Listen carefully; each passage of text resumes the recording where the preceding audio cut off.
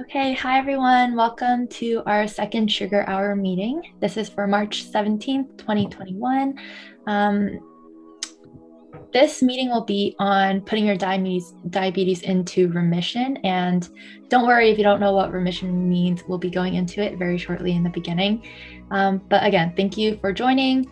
We're just going to get right started because we have a pretty packed presentation today. So today we'll be going over, like I said, just an introduction of, the importance of weight loss and what remission even means.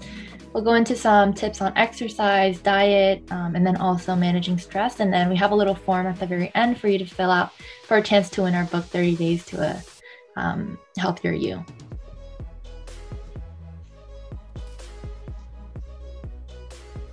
Okay, so what exactly is putting diabetes into remission? So this is based on the definition given by the direct trial that we will also be talking about, but it's when your A1C value, which is a measure of your sugar levels over the past 3 months, when it's below 6.5, that is a cutoff for type 2 diabetes when you're above that cutoff. And it's when you've discontinued all the diabetes medications for at least 2 months.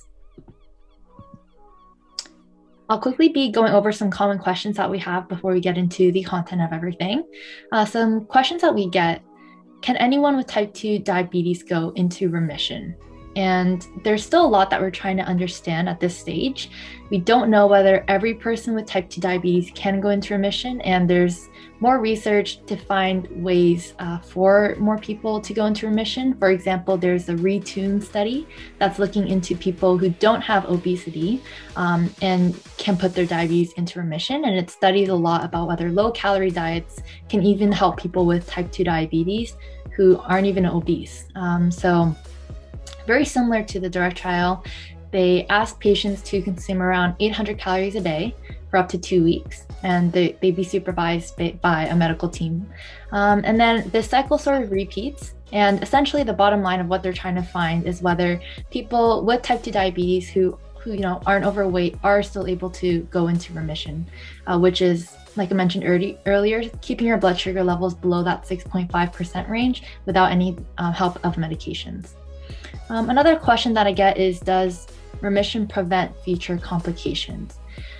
Losing weight and being in remission, it helps to not only keep your blood sugar levels low, but it helps to keep your blood pressure low, your cholesterol levels low.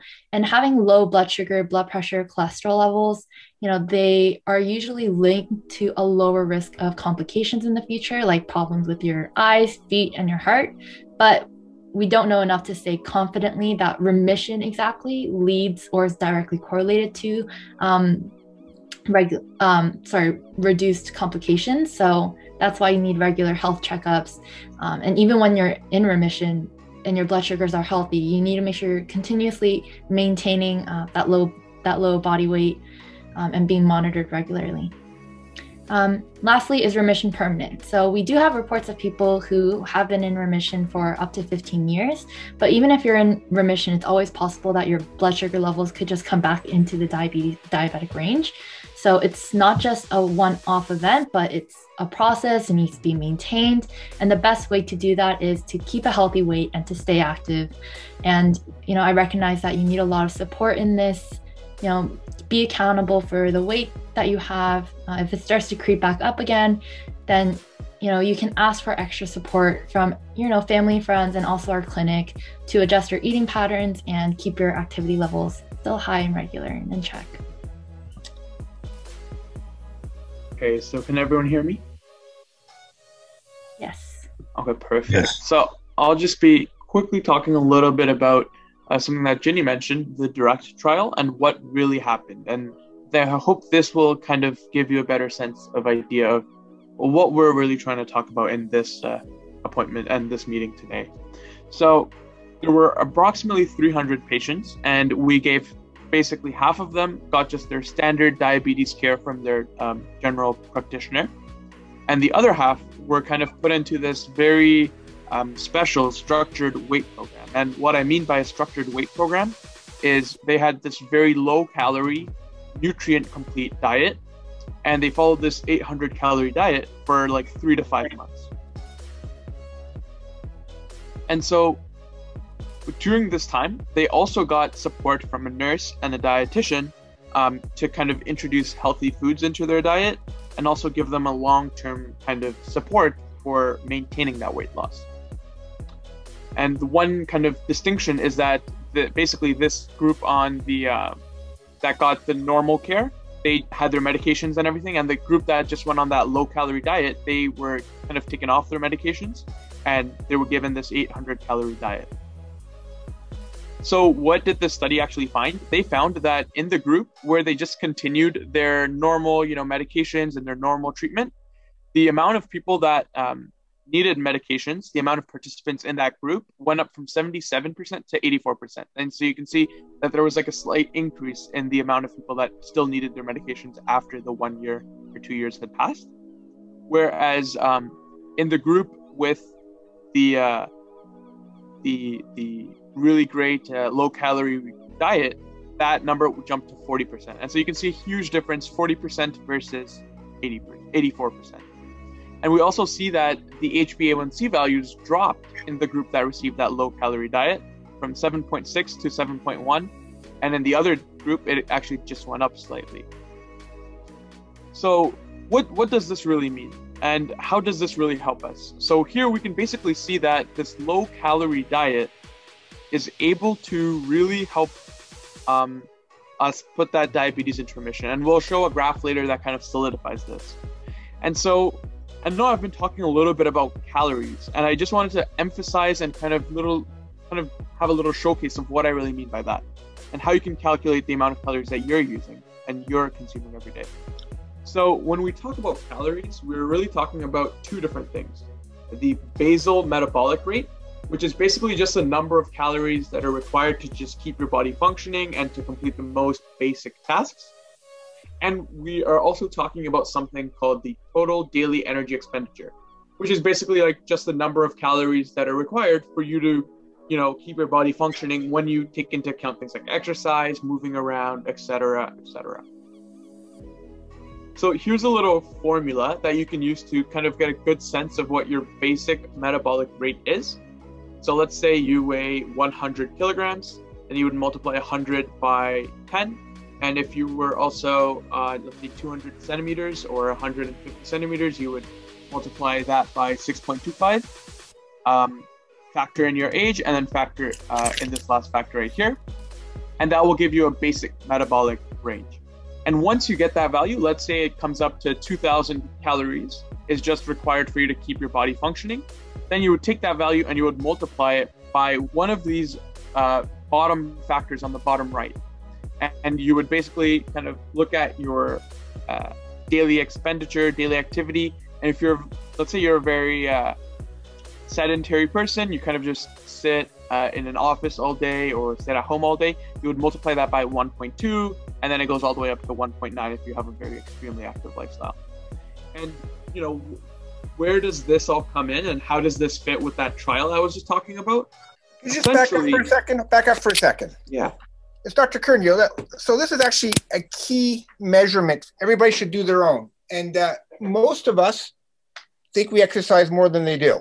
I got my my Fitbit over here, and how many calories do you think I burned today, you think?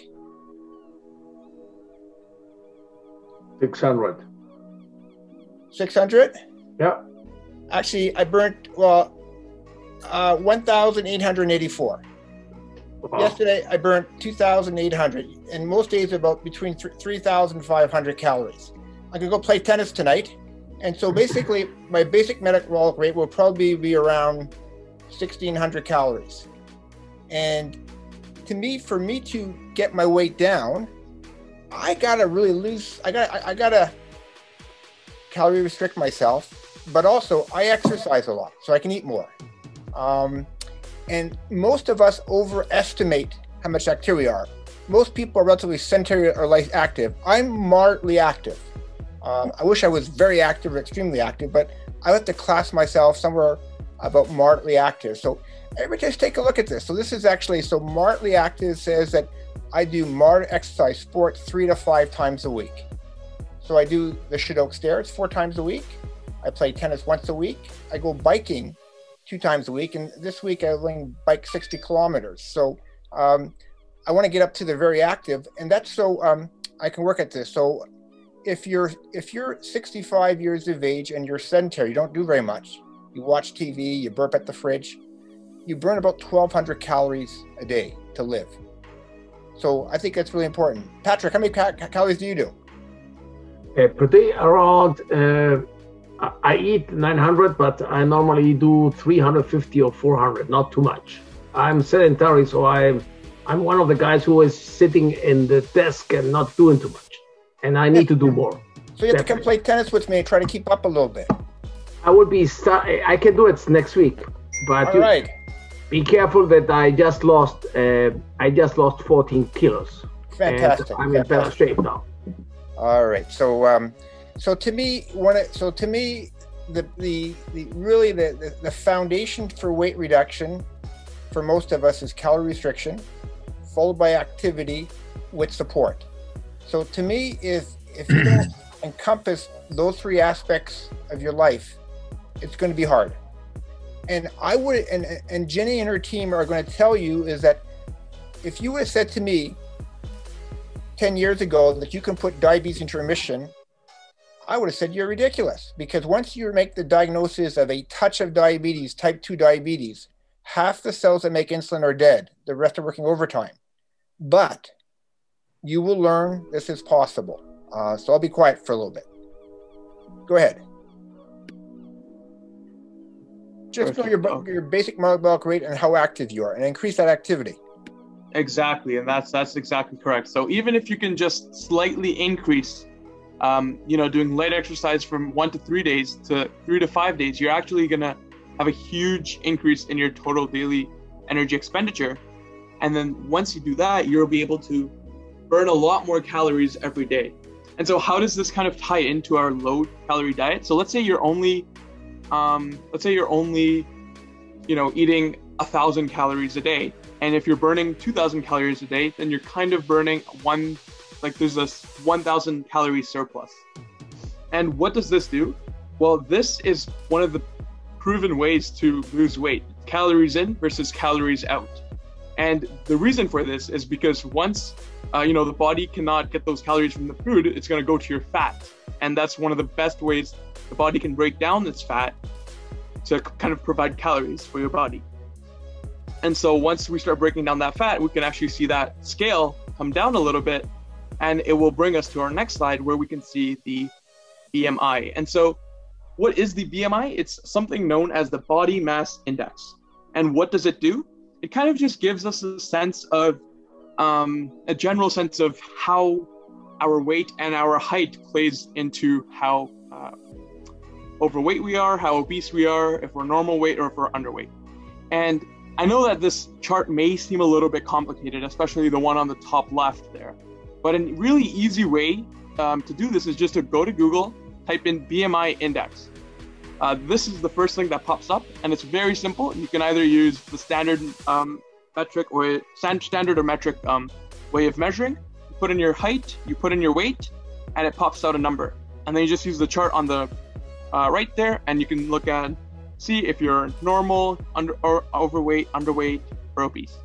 And the goal we want is to lose enough weight or gain height. And of course, we can't really gain height. So what are we going to do? We're going to try to lose that weight and try to come between 20 and 25 is ideal, a good ideal healthy weight, 20 to 25 BMI. And so why are we talking a lot about this weight loss, even though we're kind of in a diabetes remission kind of webinar? The reason is just here on the right side. Here we can kind of see there's a little graph, and we can see that at the most extreme right side, we can see that for patients who lost more than 15 kilograms in the direct trial, their odds of going into remission for diabetes was 86%, which is huge. And for patients that lost 10 to 15 kilos, 57%. And you can see that these are huge numbers, like huge swaths of people who are going and putting their diabetes into remission just by losing weight. And so I've kind of outlined this right at the bottom here. The bottom line is that weight loss works, and it's the best way to put your diabetes into remission. And so I think for those who like pounds, is basically you multiply by 2, and that will give you your pounds. So basically, exactly. So really for most of us, it will be 20 to 30 pounds would be a target. Obviously, we have to be overweight for us to do that. Or if you think in kilos, that's fine too as well. Remarkable. And there's actually more data to support this. Exactly. And so I think on the next slide, I think Ginny, you're going to be taking this on. Yep, so I'll be talking about this new paradigm shift that's happening. So I think previously, before, it was all, about trying to find great treatment options for diabetes, reducing that risk of cardiovascular disease. But there's been a new paradigm shift that's happened that focuses more on intervening much earlier to just prevent it from happening in the first place. And a lot of that has to do with reducing your weight at an early age for the most benefit on a lifetime impact to reduce your risk of cardiovascular complications. So here, this was a study that looked at cardiovascular consequences of men with type 2 diabetes. On the left, you see the impact of diabetes on men. So you have overall death and the numbers of years lost. And you see from the age of 40 years onwards, a lot of death happens because of cardiovascular disease. And so diabetes does shorten life expectancy from cardiovascular disease. And even here, men with 50 years old, with type 2 diabetes, but without cardiovascular disease, they're actually around 6 years younger at the time of death than people who have. So on the right here is another clinical trial that shows that diabetes actually doubles the risk of cardiovascular events in the clinical trial. And so, this is something that we need to work on together. Here is obesity at 2 years. So looking at kids who are obese at the age of 2 years old. And this was a study from the New England Journal of Medicine that looked at adverse impacts on future cardiovascular mortality. And kids at the age of 2 who are obese actually have an 80% chance or greater of having obesity at the age of 35.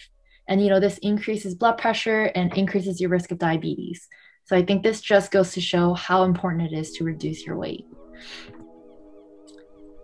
This is the longest single cohort in the world. And, this study has measures of obesity for, over 60 years of data.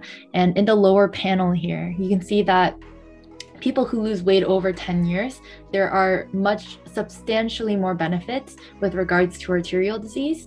And so that, this is just another example of how weight impacts, cardiovascular disease, risk of diabetes, etc. I think this is actually a very important trial. If you just back one trial, this is, again, this is done in the United Kingdom. You were born in 1946, and then they followed you forever.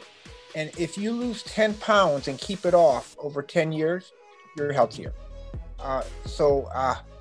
This is really very impressive data. So it doesn't matter when you get the weight on, but when you get it off. So 10 years of weight reduction will translate to meaningful benefit. And right now with COVID, we know that unfortunately 40% of mortality is related to your weight. So that's what I'm doing right now, is that I don't know why. I was talking to a guy yesterday, and he's in the ice cream sales. This has been the most successful year in business ever during the pandemic. Kind of sad that, ice cream sales have skyrocketed, alcohol sales have skyrocketed, and I understand it's hard. So the first little while, we lose to the pandemic. Now we're going to fight back. And so please think about how you can regroup and refocus right now. And Ginny and all the other teams, we'll help if you want to. It's a lot of hard work. But you know what? I can do it. You can do it. We can all do it in our own way. So 1 pound at a time. Exactly. Okay, moving forward. So you can see that weight loss in actually pre-diabetic patients, so people who have A1C below 6.5. So it's between the 6 and the 6.5 range normally. So through various interventions, to lose weight and reduce your risk, it substantially lowered the risk of cardiovascular events. And so this isn't diabetic patients. These are people who have pre-diabetes and don't have diabetes yet. So it's equally effective for those of you who are pre-diabetic. So a large part of prevention, all this data that I'm presenting, it's to focus on, reducing your weight and actually investing more time and more in your arteries and keeping, your cholesterol levels down through weight loss, healthy diet, exercise, and just an overall healthy lifestyle. So this tells us, if you backtrack, is that 90% of heart disease is preventable. We often go to the clinical events. People start to react once they had their heart attack, once they had their stroke, once they, why wait so long? The blockage starts the day you're born. And so to me, is that starting earlier and starting consistently and have ups and downs and all this makes sense. Mm-hmm. And here's the science. And this slide here is to show that right now there's been a lot of new and exciting research done right now for diabetes threshold for obesity. So what I mean by that is above a specific BMI threshold, there's a substantial increase in the risk that you see here. It's not gradual, but it sort of shoots up after that threshold is reached. So rather than it being cumulative over time, there's been research right now looking into an individual's threshold to develop diabetes.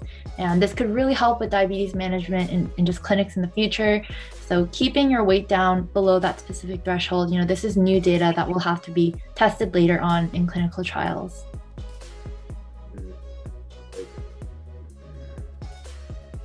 Okay, so this here is a study done that looked at, so semaglutide is just it's the general term for Ozempic, and some of you may be using Ozempic now. It's just an injection once a week to lower blood sugar levels, and then it's also been shown to for patients to help with weight reduction as well. So this is higher doses of 2.4 milligrams as a more promising treatment option for weight management in patients with obesity and are also a type 2 diabetic. So this was a phase 3 randomized placebo-controlled trial, which essentially means that you're splitting people randomly into groups, one having a higher dose and then one who believes they have a higher dose of Ozempic, but 2.4 milligram dose, a 1 milligram dose, and placebo, which is you don't know if you're getting the real dose or not, but this group is not actually getting the dose. And, they tested this for about 68 weeks. They followed up bi-weekly, so every 2 weeks. And they looked at outcomes with percentage change in body weight and, loss of greater than or equal to 5% of their baseline weight at that 68-week mark at the very end. And they found that adults who were, obese or overweight and also had type 2 diabetes, getting that once a week dose of 2.4 milligrams of Ozempic with lifestyle intervention, it helped a lot and it significantly decreased mean body weight for these patients, as opposed to or compared to the 1 milligram dose as well as the placebo group. Now, the SELECT trial is an ongoing randomized controlled trial as of right now, which looks at cardiovascular outcomes.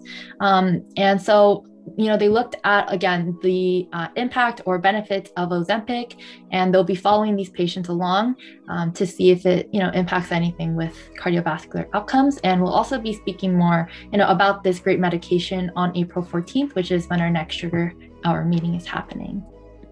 So to me, Ozempic is a drug that worth thinking about for people. The only sad part is it's quite expensive. It's about $250 a month, using either 0.2, 0.5, or 1 milligram a day. And at 2.4 milligrams a day, you can lose 20% of body weight in some people, and that's a huge amount of weight. That's almost the same as bariatric surgery, where it's around 20 to 30% of body weight on average. So I'm not saying this is the drug for you or not, but there are options available. And so I'm truly amazed how good this medication to suppress appetite. Nothing suppresses my appetite truly, but this makes a huge impact when I have used it. So I see Bo's on the line there. Bo, where do you think Ozempic fits into your repertoire of medication? And we're going to talk about a lot more next time. Yeah. Our goal right now is to get diabetes into remission. And where do you see about Ozempic or other classes of drugs? I think, Dr. Kerner, we're using it a lot more. I think your point and what Ginny and the whole group have been talking about with prevention and remission, I really see a role for Ozempic there. Would have been, as you said, it'd be great if we could get it going before, if a person's has pre-diabetes, if they have insulin resistance, if they're battling with their weight and they're not really getting anywhere, it'd be great if we could start it before they actually develop diabetes. But adding it to our repertoire, and actually the other point, if people are already taking insulin and we add the Ozempic, they can often get by with lower insulin doses, which also helps with weight loss just on its own as well. Thank you.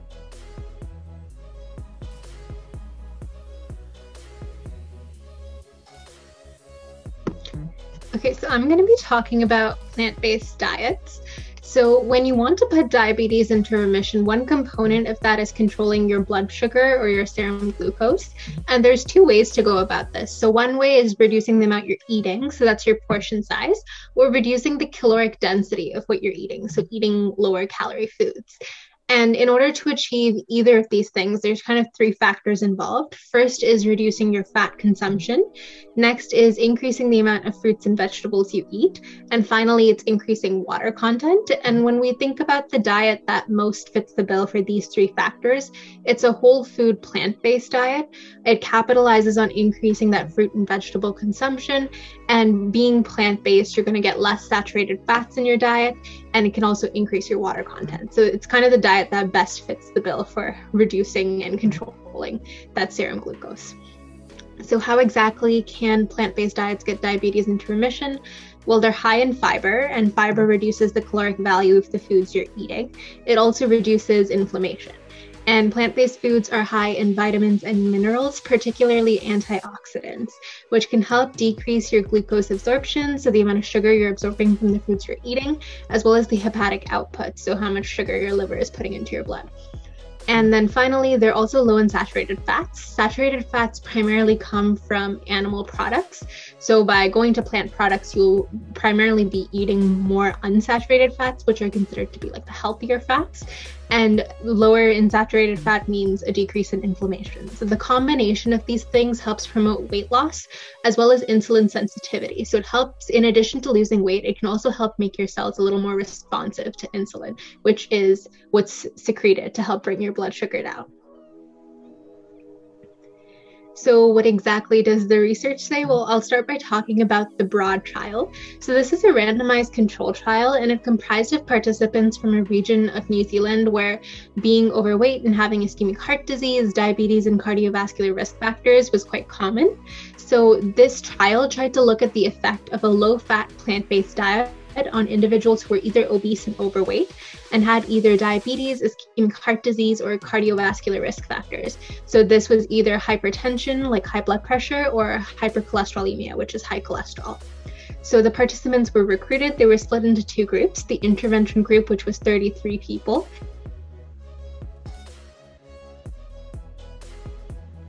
food-based diet.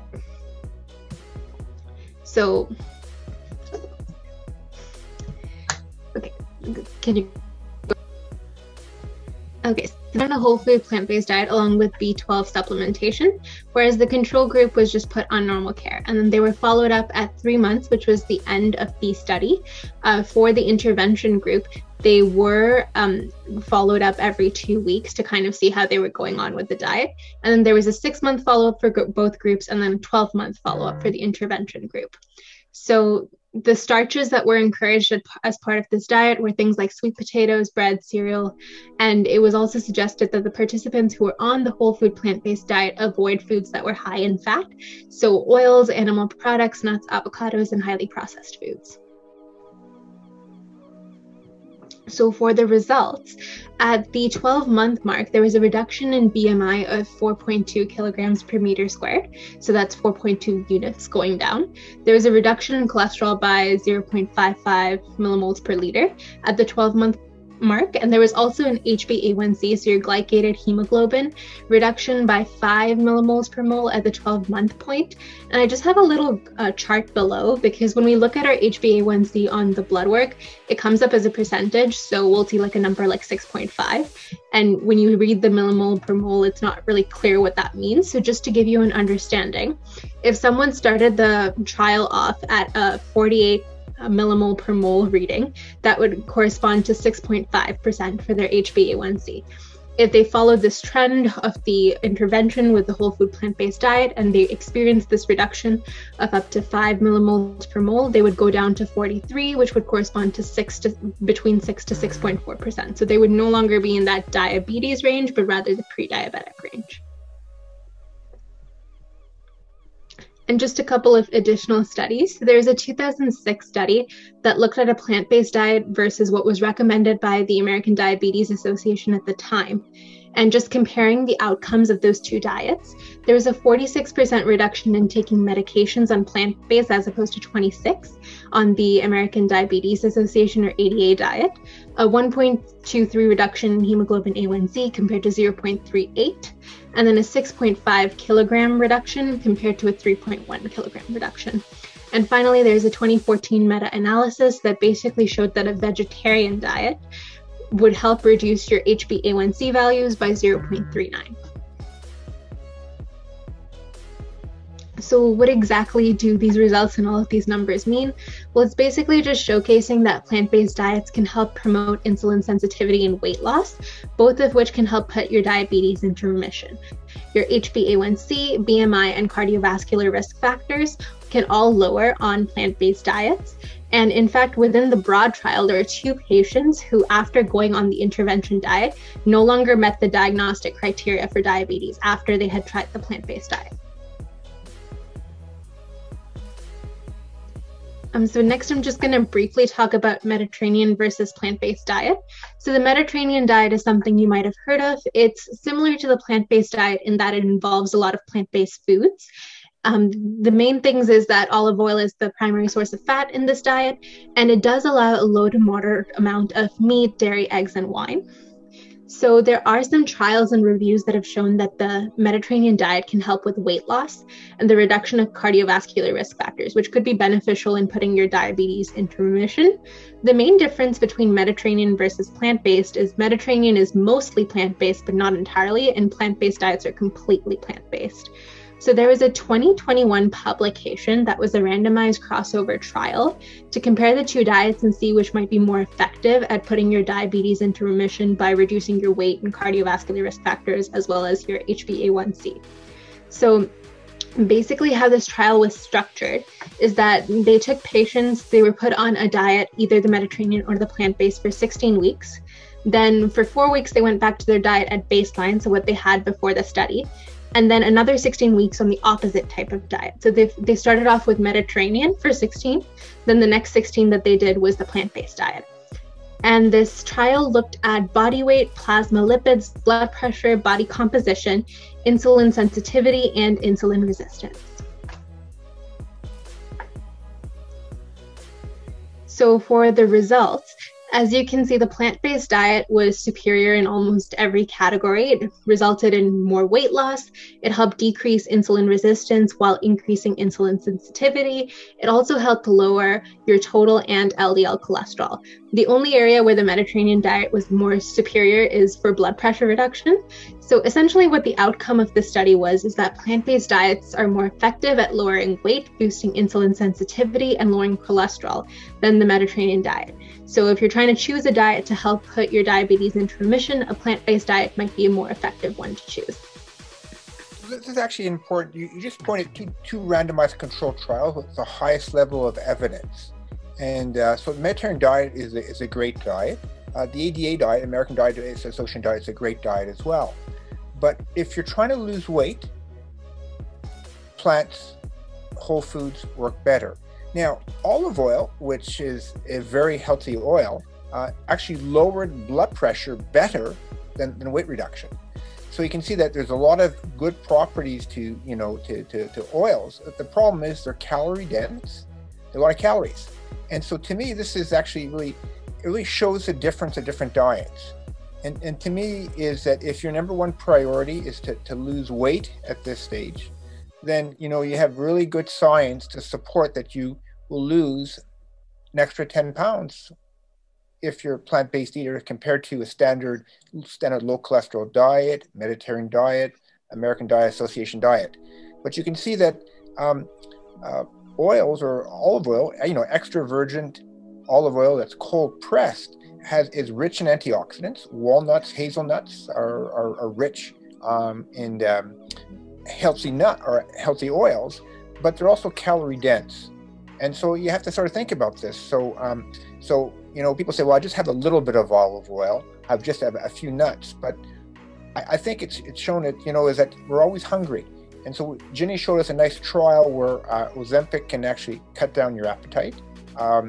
We also learned that all these trials to be successful is that you're meeting every week or every 2 weeks with your group or your individuals, your support population as well. So it's not just the food, it's all the infrastructure around that. And I have to give a credit to Dee Dee as that we launched our plant-based batch cooking on Sundays, and we had our first successful meeting a couple weeks ago, and we're gonna have one coming up on April. And I learned a lot of cooking from you, and just a lot of good helps, tips, and things of that nature. So please all come and join. You can decide if you want to have plant day on Mondays, or if you want to bring it up a notch or two, or how you look at this.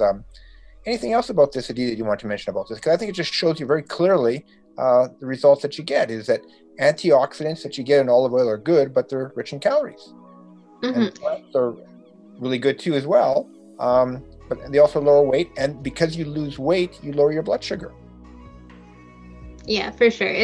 All of the diets of the ADA, Mediterranean, plant-based, they're all good. It kind of just depends on what you're looking for as the method of kind of getting your diabetes into remission. So if you're kind of looking for the best way to lose weight while reducing some of your risk factors, going more plant-based is definitely an avenue to consider. And I'm just going to briefly talk about how you can start to go plant-based. So if we go to the next slide. Yeah, so one of the simplest ways to do it is to start choosing plant-based proteins. So from the Canada Food Guide, about 1/4 of your plate should be made up of protein foods. And you can start to add more plant-based proteins into this to help you get to that plant-based diet, especially if it's something that's new to you and you're not quite sure how you can make yourself more plant-based. So great examples of plant-based proteins are legumes, so lentils and beans. You can even add nuts and seeds, but they are high in calories, so keep in mind what portion size you're using. And then things like tofu or oatmeal, quinoa, they all have a lot of protein in them as well. And finally, if you're new to plant-based eating or it's something you're considering, you can check out all of our wonderful webinars, Science of Plant-Based Eating, Healthy Cooking for Less. They all have great talks on plant-based eating and plant-based recipes. And as Dr. Kearney mentioned, we did start that batch cooking club on Sundays, and we have an upcoming session in April. So if that's something you're interested in, you can also sign up for that.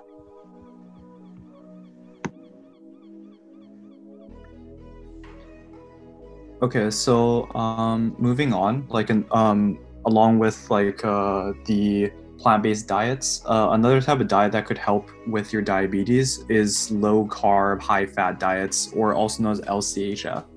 And basically, they're sort of designed in a way to deal with diabetes and also improve your quality of life.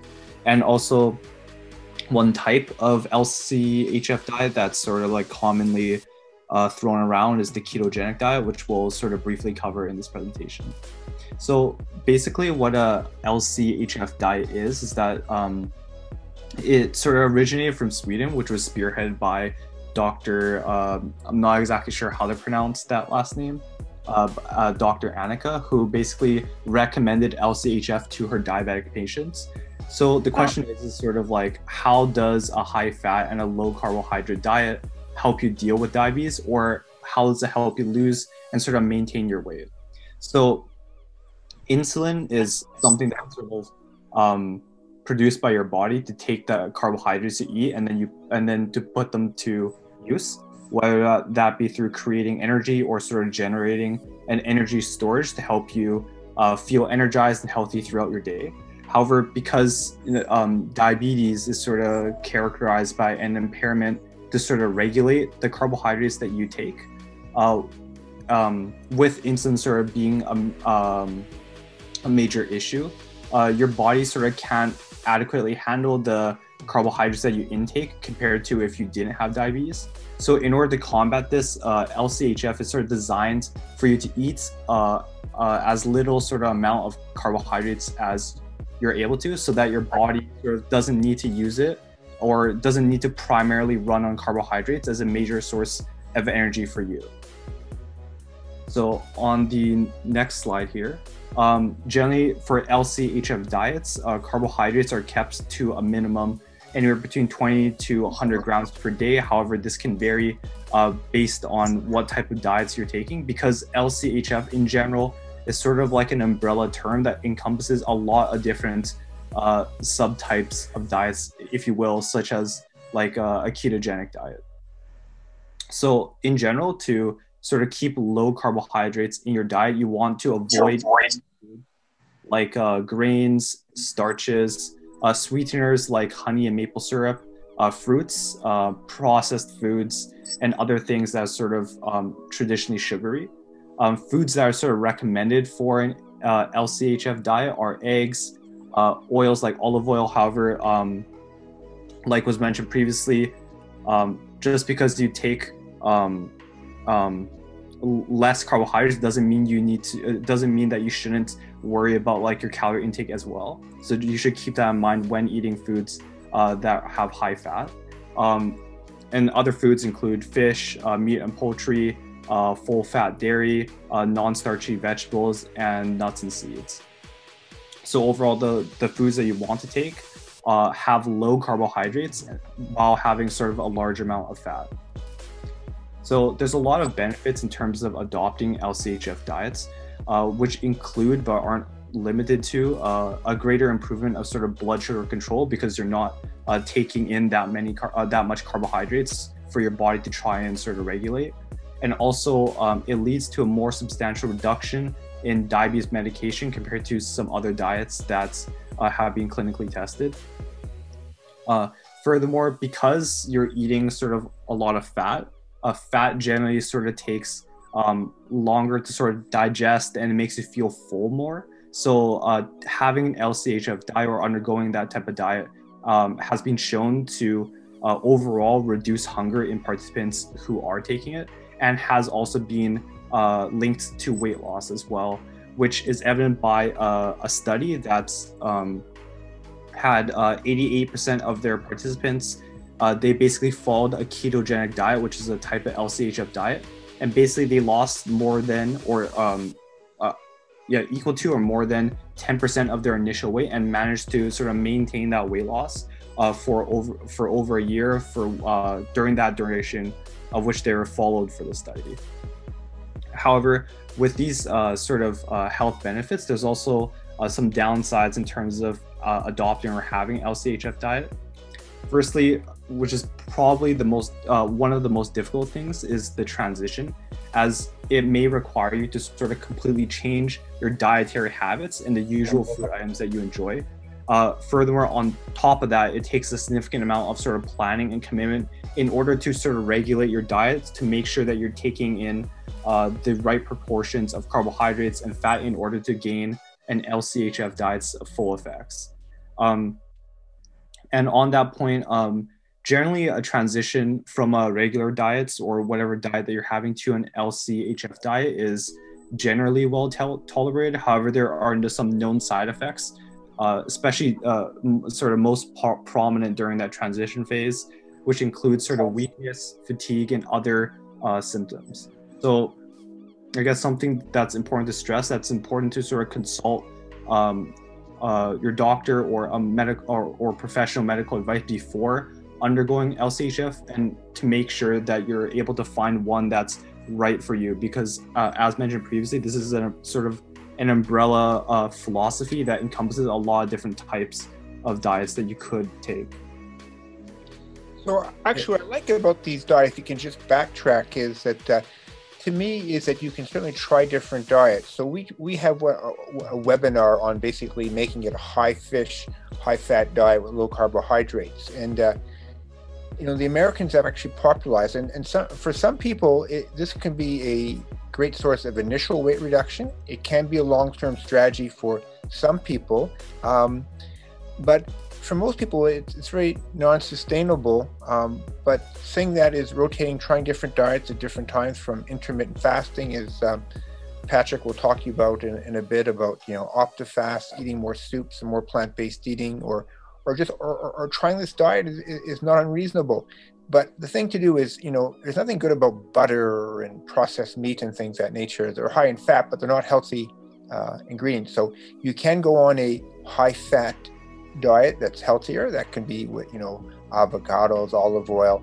And the reason why you can use these things is if you get rid of carbohydrate. And when I did this, I had a modified version of it. And my wife said it wasn't a true keto diet, but I eliminated bread and pasta and cereal. And that's one of my great sources of calories. I don't know about you guys, but when I have one piece of toast, I want to have 3, 4, 5, 6 pieces of toast. And this can work for some people, and you have to decide if it's the right diet for you or not. So at one time, I think it was a bad idea. Now, you know what? Not so bad for some people. Bo, did you have an opinion about these types of diets?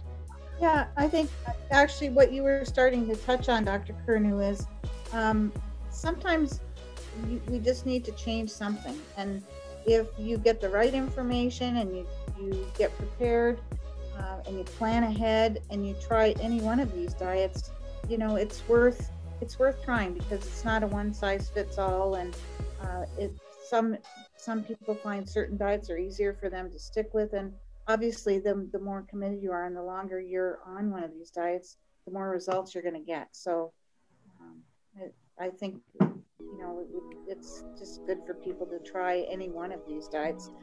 I think it's like we were talking at the beginning, it's energy, calories in, calories out, and sometimes we just need to pay attention to what we are eating. And like any sports franchise, you mix up your players, you make trades, you try different things, and have fun trying. So I never thought I would try Ozempic. I thought a high-fat diet. I never thought I'd try intermittent fasting. But I'm really enjoying all these sorts of things. And the thing that makes it work for most of us is that support from others, from your family, friends, and your environment as well. And because I'm working with the exercise group that's going to meet afterwards, and because I'm working with the weight loss group, I'm now fasting 1 day a week for 24 hours because they're doing it. And so, and it resets me for the week. And so I'm not saying it's, it's right or wrong for you, but try different things and don't just, learn your body, but also do it in a smart way as well, and use as much science as you can. And thank you for sharing this good science. Thank you. Yeah, and just the last thing, sort of briefly touching on LCHF diet, I guess one thing that's sort of commonly sort of talked about by a lot of people or the media, and also what clearly sort of demonstrates what a low carbohydrate, high fat diet is the ketogenic diet.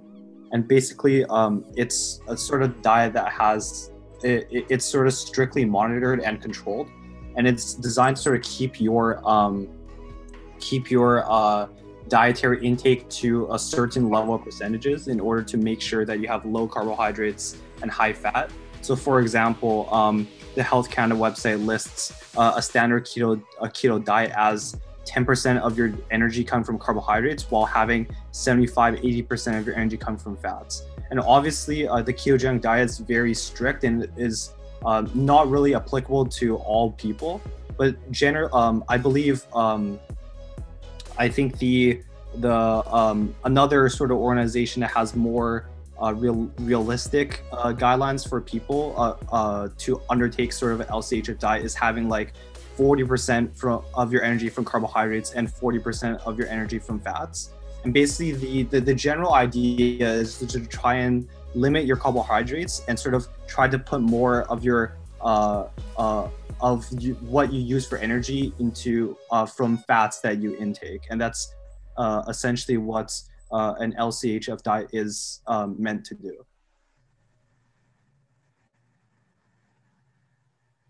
Okay, now we're going to be talking about some exercise. So we've talked a lot about diet, and I think there's a lot of good comments made about, trying something different. So just try something different and, see what works for you and what doesn't. But now we're going to be going into exercise or activity levels, because especially with COVID going on right now, there's definitely a danger with a sedentary lifestyle. So it doesn't, just because we're having to stay indoors doesn't mean that, we can't try different indoor activities and also be going out for walks with the weather turning out a lot nicer. And so here's a picture of a sedentary dog. Okay, so I think in general, for me at least, exercise, I wouldn't say it's key to lose the weight, but I think it definitely helps with maintaining that weight. And it also helps to stay active with that caloric restriction that we talked about earlier. So it's definitely easy to engage in that sedentary behavior, especially when you're stuck at home. So it does lead to some health risks. Studies have shown that you're 2.47 times more likely to develop diabetes, 1.7 times more likely to develop cardiovascular death, and 1.4 times more likely to cause all-cause mortality. And on the left graph, we see it shows longer time spent sedentary, and 2-hour plasma glucose level has increased, which means that you have worse glycemic control. But on the right, it's longer time spent doing, light exercise activities, and it greatly reduced that 2-hour plasma glucose levels. So, it's helpful to stay active, especially for your sugars. So breaking up sedentary activities to improve that glycemic control can include, start by standing up for 5 minutes every 30 minutes, just so you're avoiding that time spent just sitting down, or taking 3 minutes to get up and walk every 30 minutes. But on the American Diabetes Association website, it says that, this should be done in addition to a structured exercise routine. It's all about developing those small habits. Here are some benefits of exercise. So there's increased weight loss, increase in insulin sensitivity, and type 2 diabetes is, when you develop a resistance to insulin.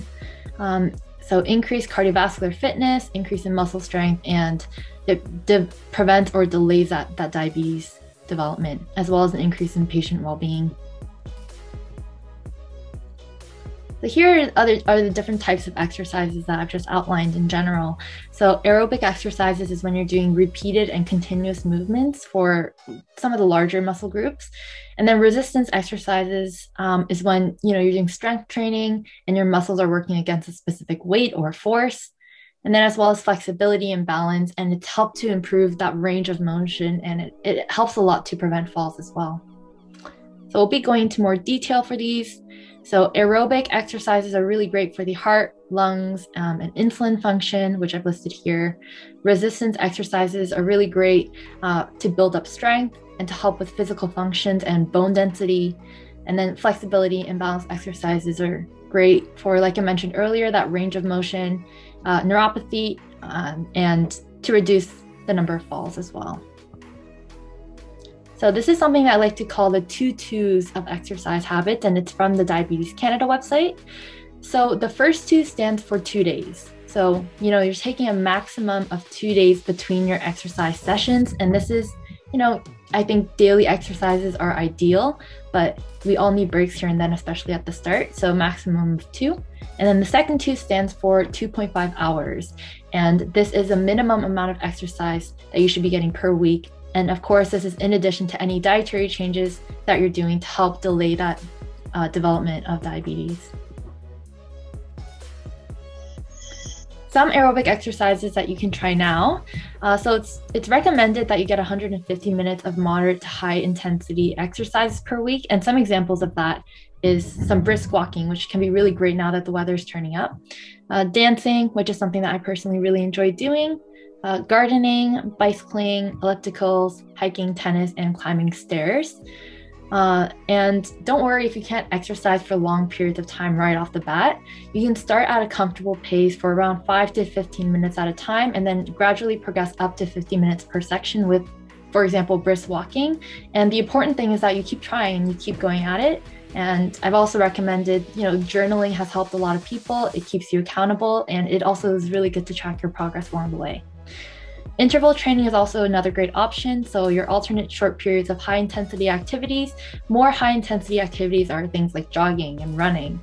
And then this is followed by something more low intensity, such as brisk walking. So alternating between the two can help to, keep that progress going and to also give you breaks here and now.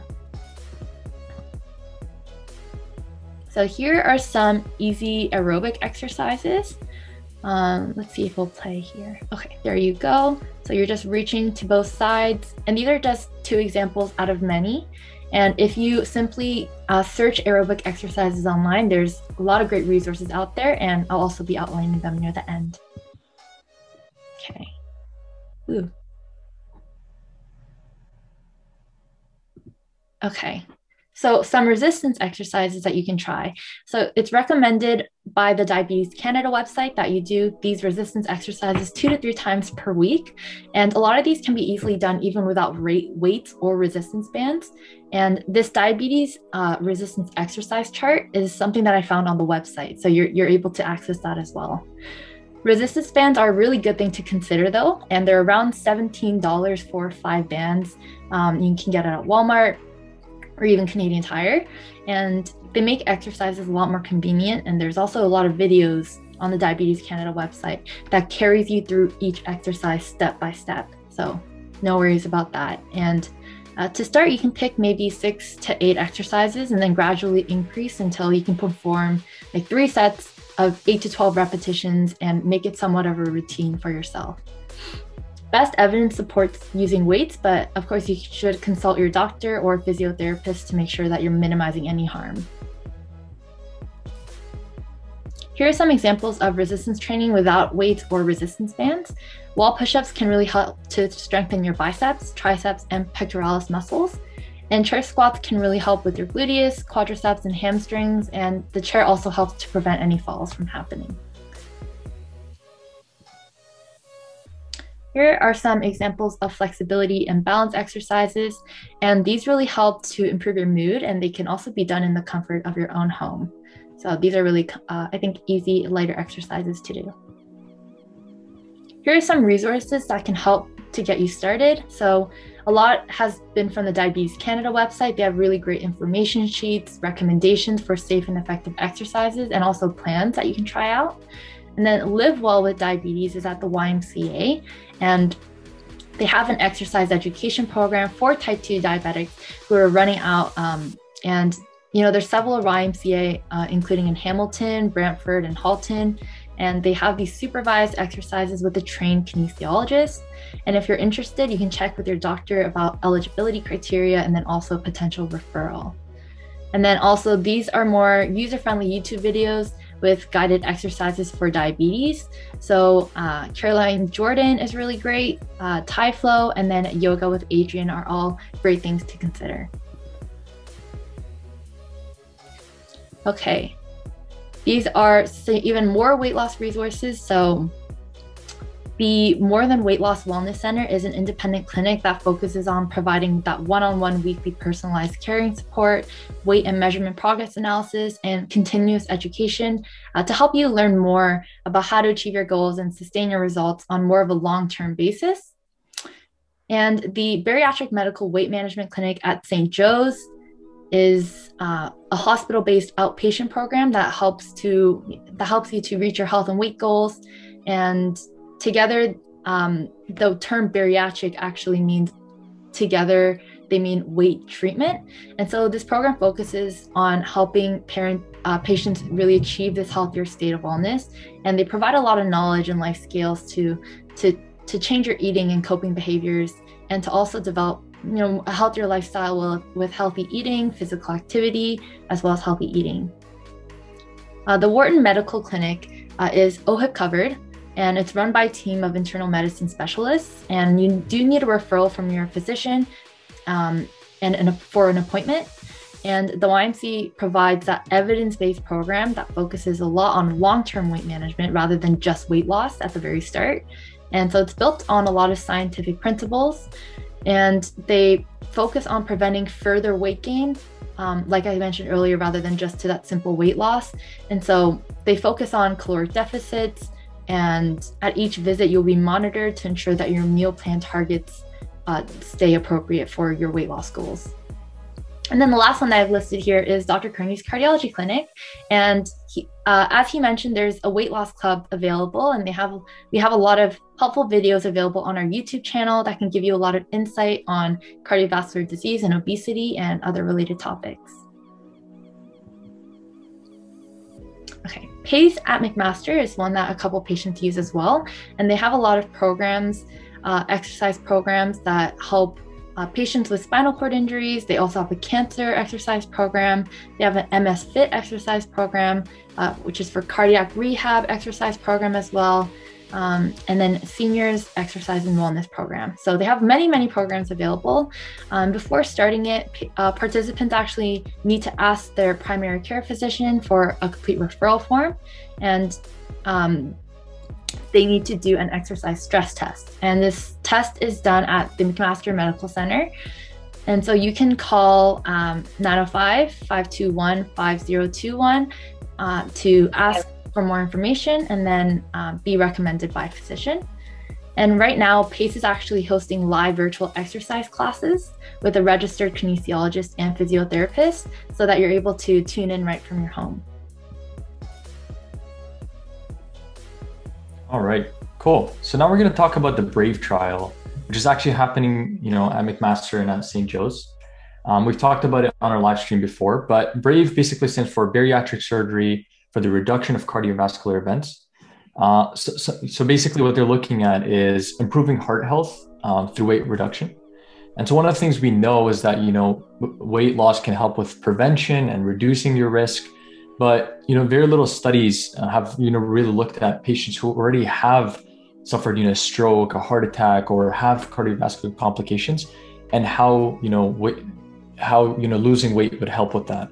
So basically the question becomes, how does bariatric surgery compared to medical weight management, which we'll talk about in a bit, decrease the risk of cardiovascular complications in severely overweight patients with high risk heart disease? So I'm going to, pass it on to Patrick here to talk to us a little bit here, and then I'll take over. Patrick, I think you're muted.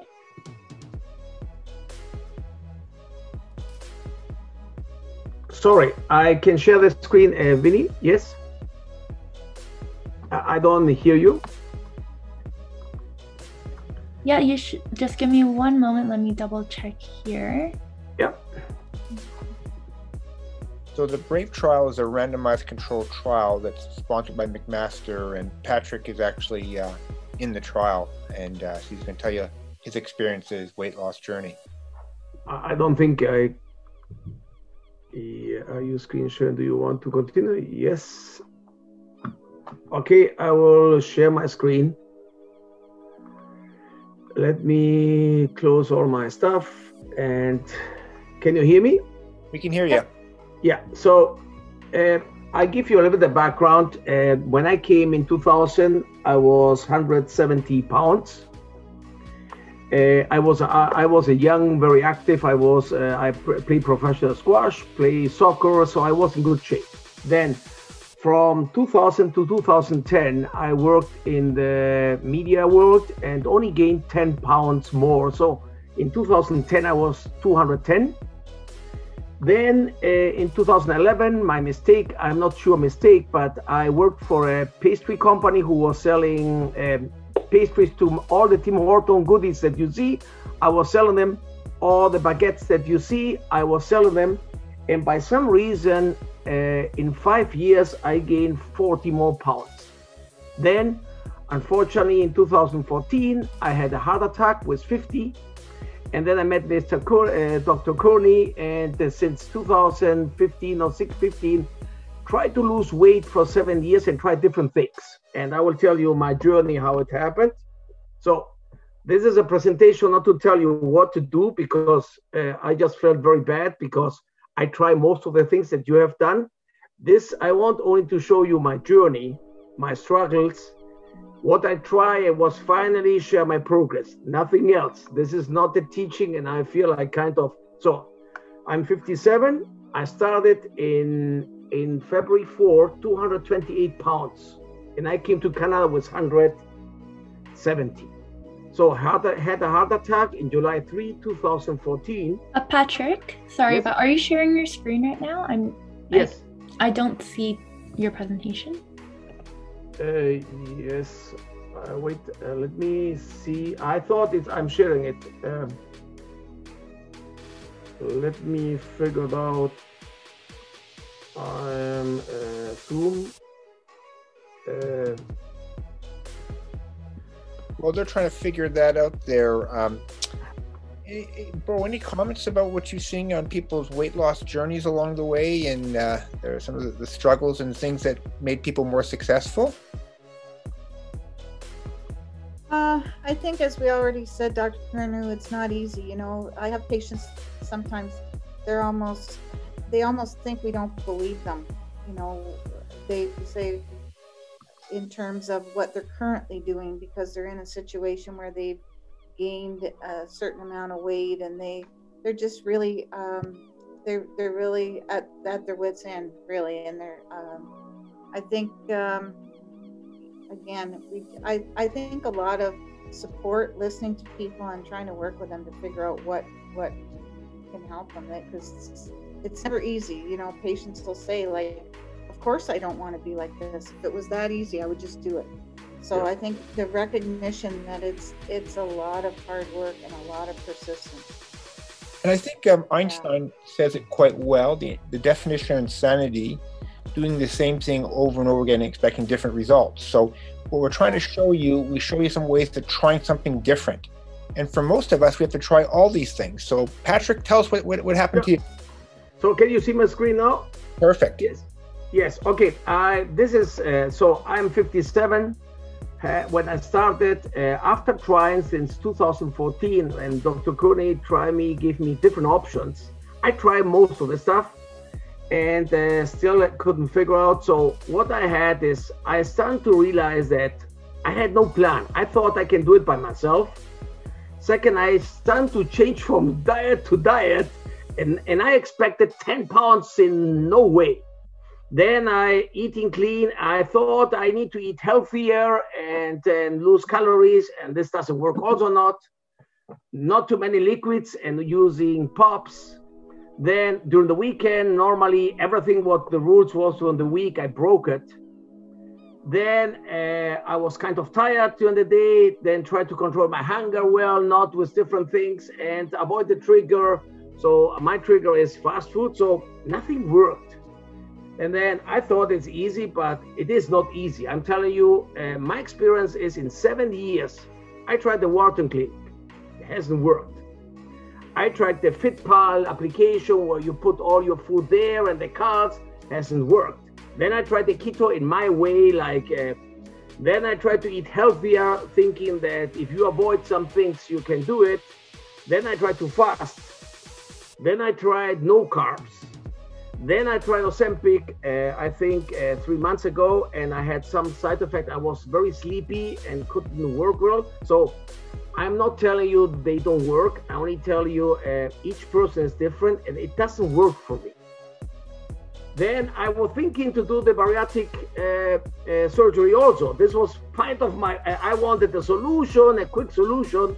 And then I realized first you need to be ready and change yourself, and it's a mindset. It's a mindset that you need to do. It's not, if you are not ready, it's tough to do it.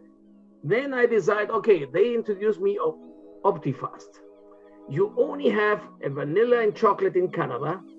It's a sachet that you need to eat 4 per day, sorry. And I started in February 6th. And I thought, okay, I will try it, and nothing can be worse than not trying. And I picked vanilla because I get a chocolate. I'm not a chocolate guy and eat too much chocolate with Tim Hortons, so I wanted to do the vanilla. So I decided, and then what's this? You put your sachet in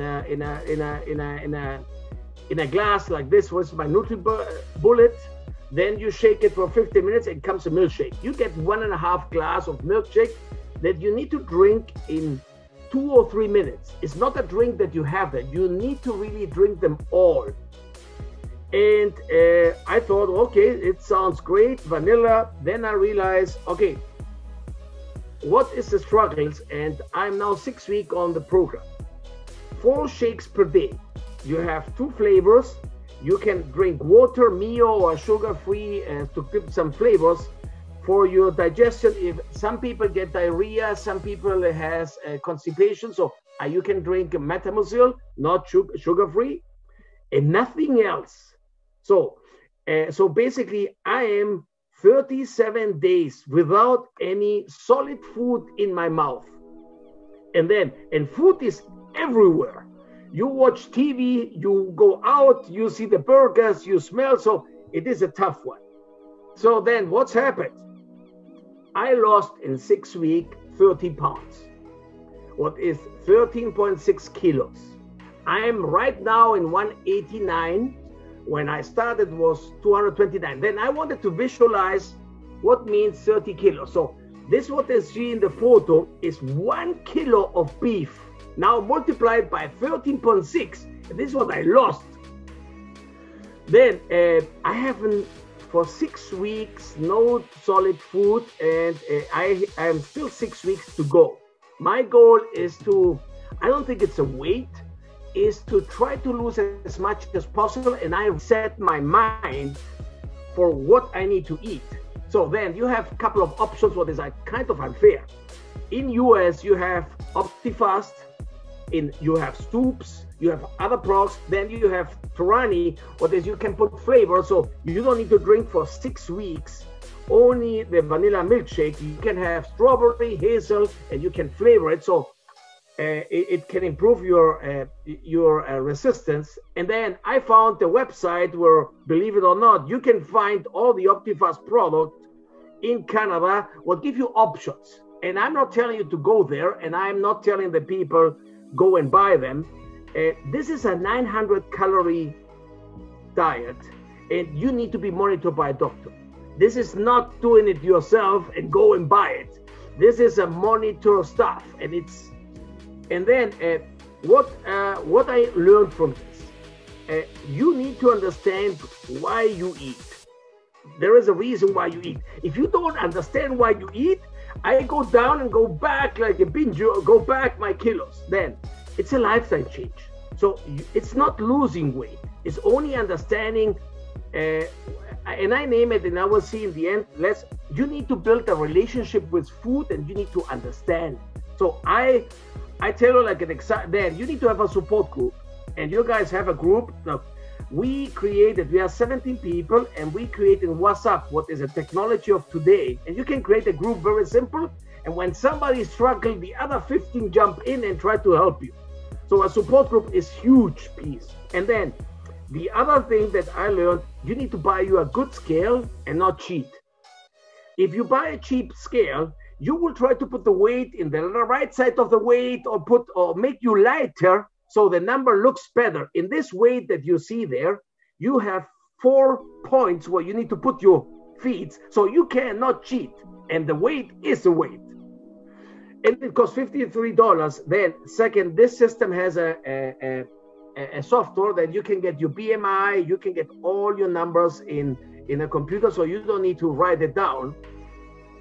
And I tell you, my final goal is not losing more 30 pounds, is changing my relationship with food.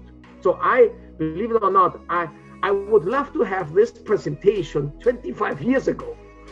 I'm doing it, I'm getting this presentation like too late. I think this presentation needs to be presented to everybody before. Then it's a lifetime change. It's not, and then I want to live longer, and I want that my family enjoy me longer. And the other piece, what I learned is, as soon as the knowledge is there, the help is there.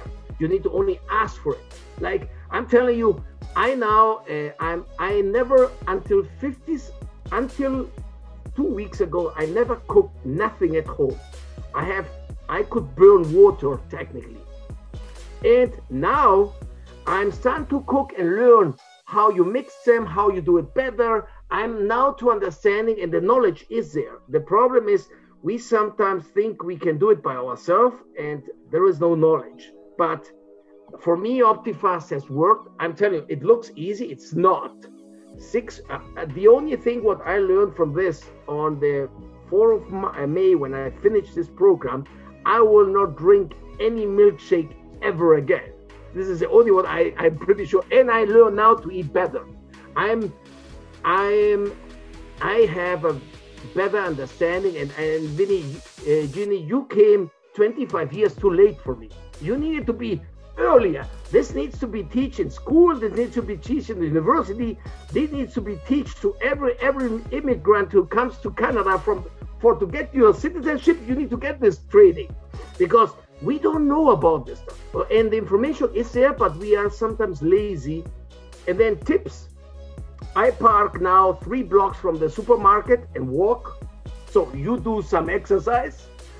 This is the first what you need to do. Then when I see a commercial, I walk away from it and do my 5 minutes that you always, because everything at night is food. Then if you want to watch a movie with popcorn or go into a movie, you watch a movie during the day with the light on, and then the popcorn disappears because the atmosphere is not there. And then try to not and then the other piece what I learned is the example of the parents will be passed to the next generation.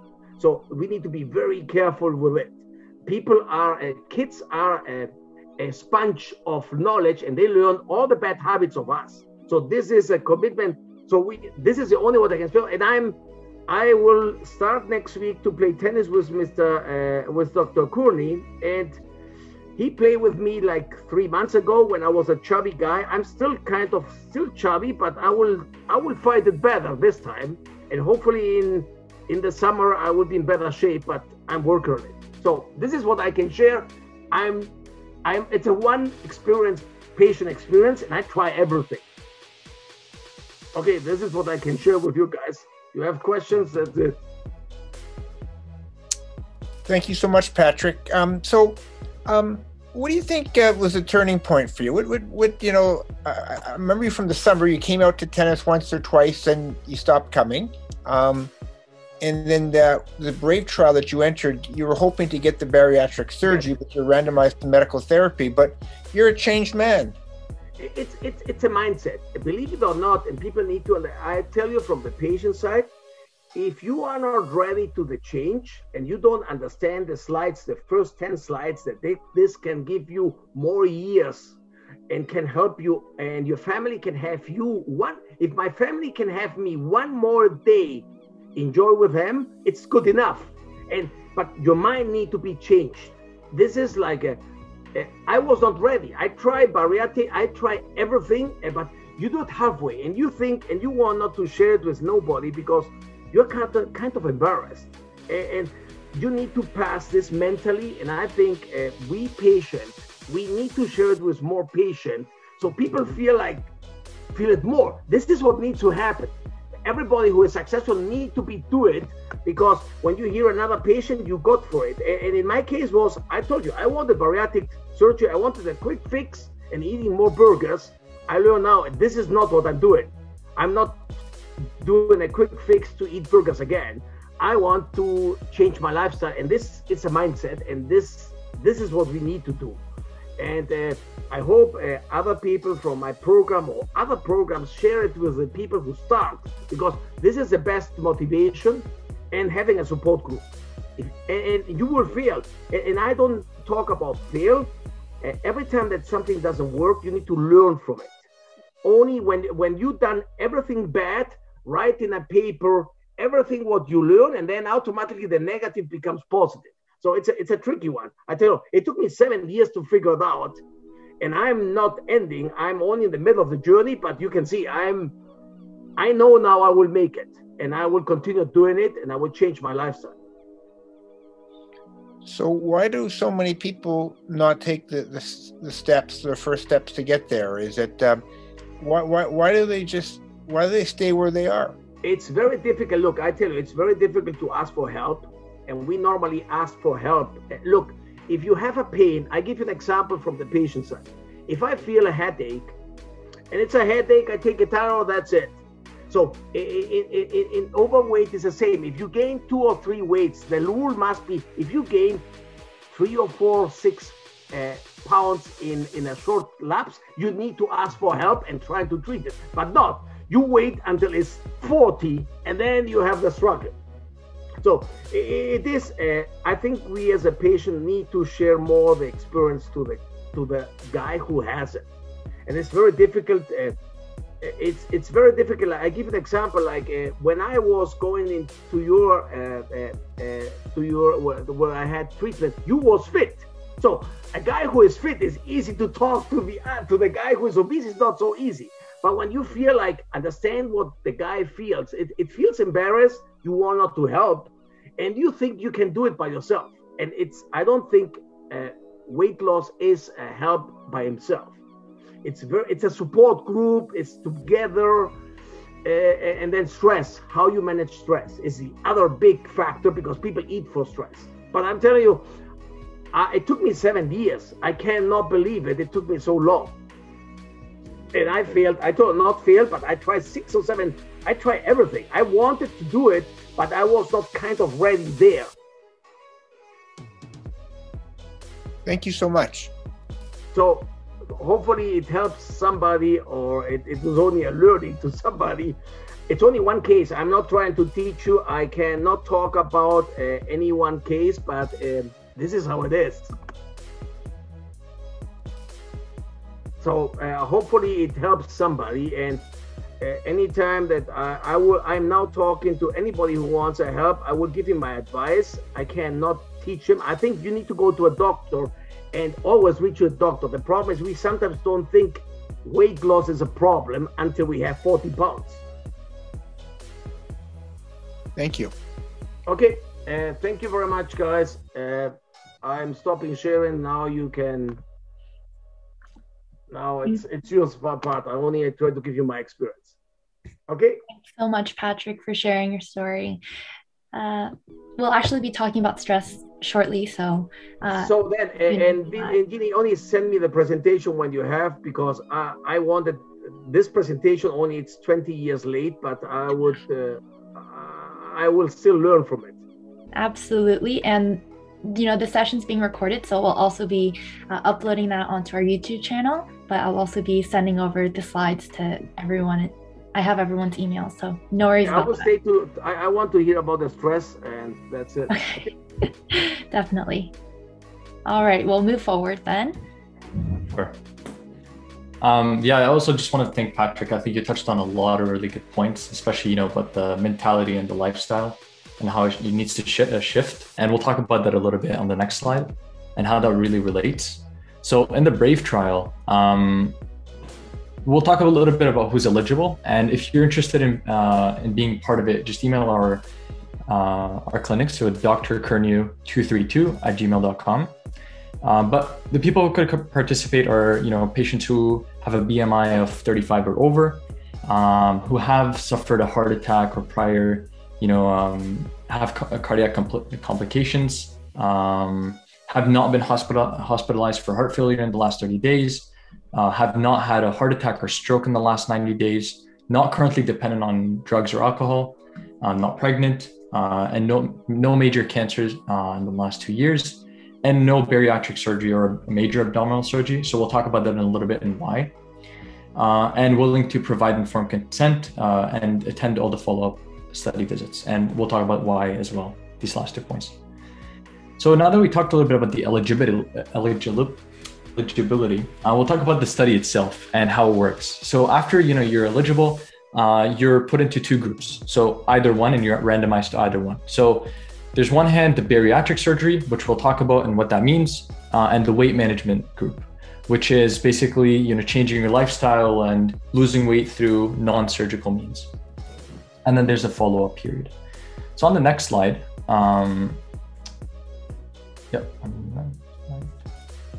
so on the next slide here, we'll talk about the weight management and what that means.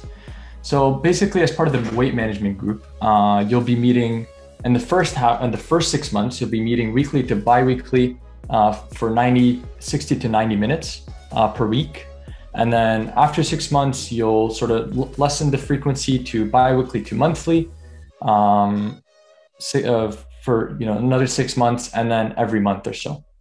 And then as well, you're going to get counseling from nutrition, physical activities, and weight management. So as you can see in this group, there's a lot of work that goes into it, and it's a lot of hard work. And I think Patrick brought up a really good point, is that the science tells us that it's useful and it's necessary, but you also need a support group, and we're here to help you. The clinic we have are multiple clubs. We have our YouTube videos, which will help you reach your goal in that aspect. So on the next slide, we'll talk a little bit about the bariatric surgery here. When it happens is 30 days after you're told you're part of the surgery group, and typical wait time if you're not part of the study is 1 to 2 years, and the surgery is going to be laparoscopic or bypass. Mostly actually, as in the BRAVE trial, it's laparoscopic, and we'll talk about what that means in a sec. But what that surgery does basically is it reduces the size of the stomach, and it's one of the best known ways of attaining significant, and long-lasting weight loss through surgical means. So, but what's important to know with the bariatric surgery is alone, it's not gonna, it's not gonna solve all the problems. Around 10 to 15% of the patients end up regaining some of the weight in the long term. And so, you have to consistently change your lifestyle and, continually improve after even the surgery. Dr. Kernibo, anybody wants to jump in here? No, I think we did. I think we have an excellent webinar on the experience of bariatric surgery. This trial is going to look at what's best if you're overweight and at risk for heart disease or have heart disease. So is it better to go to bariatric surgery, or is it better to do what Patrick does, lifestyle changes? So that's a point to that. So that's wonderful. And next slide, please. And this is sure. We're not going to spend too much time about the surgery. We'll leave that, but it's life-changing surgery. You don't go backwards from this. Next slide, please. And the whole webinar, and we're not going to be, so you're going to remove a good part of your stomach. Next slide, please. And your appetite will be suppressed. The average weight reduction is 20 to 30% of your body weight. And you also mentioned, Adam, that now there's this stress and mindfulness, and one of the things is that we eat for all sorts of reasons. So I'm curious to hear about how do we cope better? Yeah, I'll pass it on to Ginny here. I think that's her section, but yeah, for sure. Yeah, so we'll talk about stress and sort of mindfulness, and we do have a lot of videos on this already, as well as a group, but we'll go into that more. I'll start by talking about understanding the relationship first between stress and diabetes, and then sort of talking about the negative implications of this. So we've already talked about the importance of weight loss in diabetes remission, and here the graph actually, it shows that correlation between weight loss and the proportion of diabetics entering remission. And so we've already talked about this sort of early on. So, okay, let's say you're convinced and you decide you want to lose weight and put your diabetes into remission. So the only problem is that nothing you do seems to work, and there may be a factor that you haven't considered, which is stress. And we all have varying amounts of stress, and we associate it with a lot of the challenges that we have to deal with. And as your diabetes gets worse, your stress gets worse, and then it's sort of this ongoing vicious cycle. So what is the role of stress and weight loss prevention? And here I'll explain why. So your body experiences a three-structure system, and this system is called the hypothalamic pituitary adrenal axis, or HPA for short. And it's made up of three different structures, which you may have guessed already by the name: the hypothalamus, the pituitary gland, and the adrenal glands. And I won't be going into detail, but what's happening here essentially is that when you're stressed out, a chain reaction happens with these three structures. And it starts out with that little region in your brain called the hypothalamus. And so when you're stressed, your hypothalamus will release a hormone that's called corticotropin releasing hormone, or CRH for short. That's on the top left corner of that image there. And then it's going to travel down to another area in your brain called the pituitary gland. And it'll tell the pituitary gland to release a hormone of its own. So you can see this is a whole chain reaction that's happening. And the hormone that's released is ACTH, for short for adrenocorticotropic hormone. And this hormone will travel through the blood until it gets to the kidneys, and then it'll tell the adrenal glands that lie right on top of your kidneys to release the final hormone that you may already be familiar with, which is called cortisol. So cortisol causes a bunch of changes to occur in your body. And it's usually good and helpful, but it also causes your blood sugar levels to rise.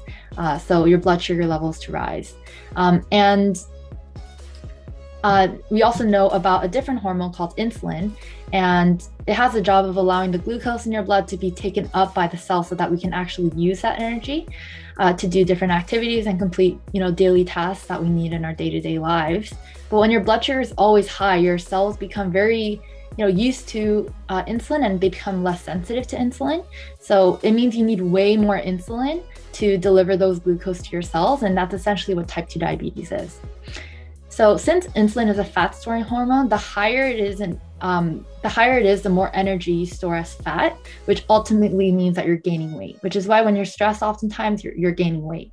So you can see that stress does cause a bunch of reactions in your body. So now I want to talk about what we can do to actually stop this process.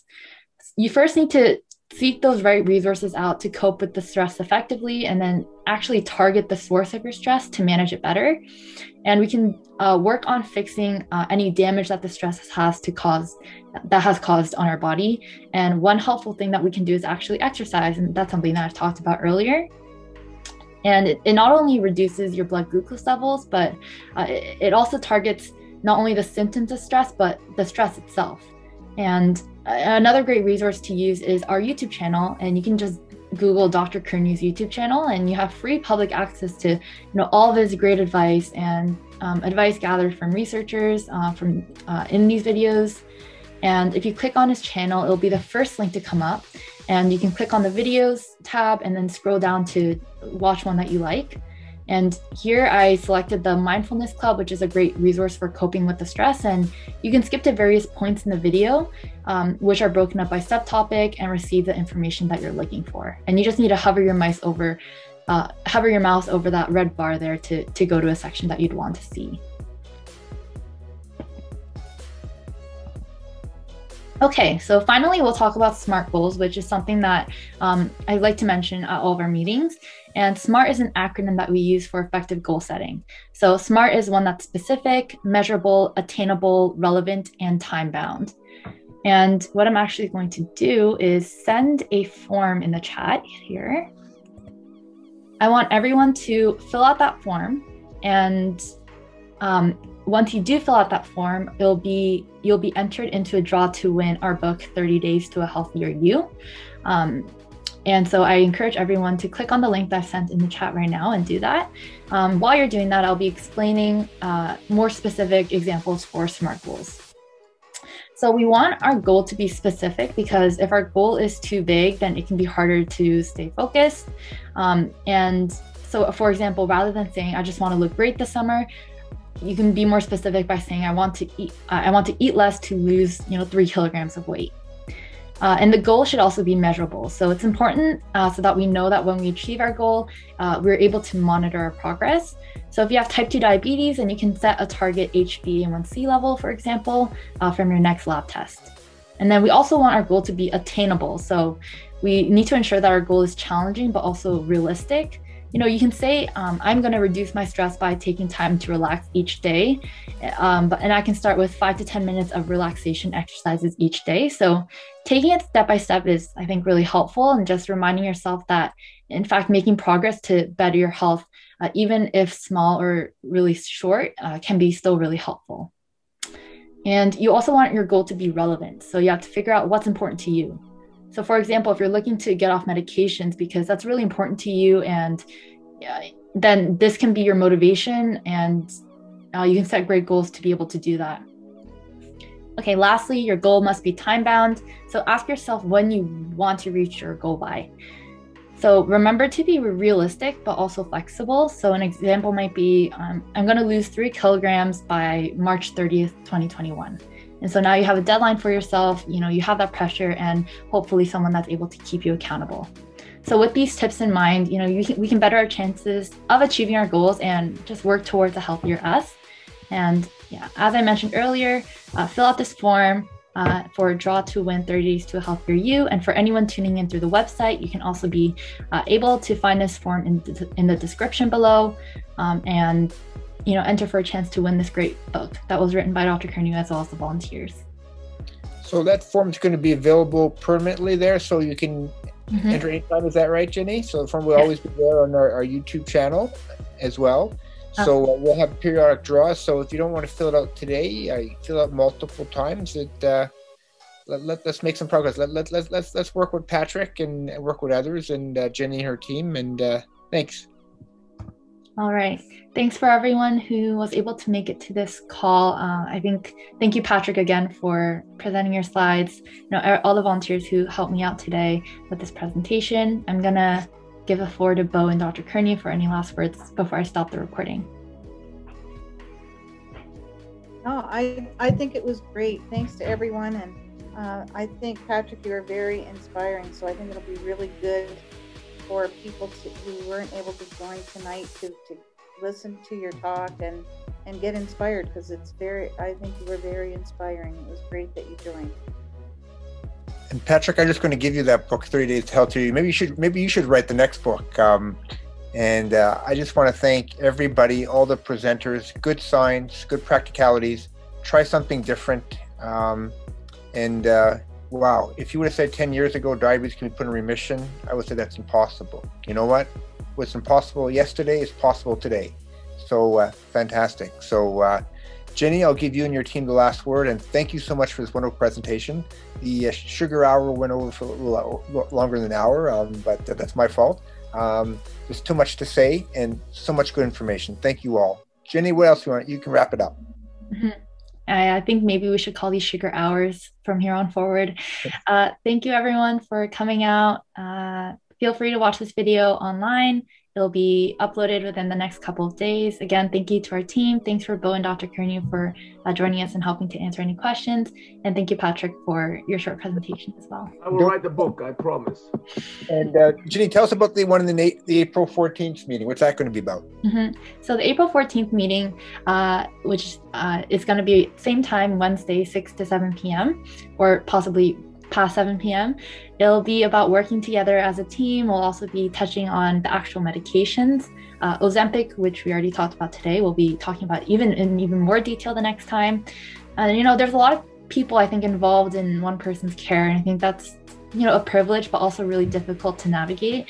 So going through potential suggestions for solutions, ways to better navigate that, and just focusing on working on all this together. And I like to see friends, family, because if you have diabetes, your brother, sister, your parents, kids are at risk for diabetes. So let's actually put a big dent, because when I started practice, diabetes was not a big problem. It's tripled.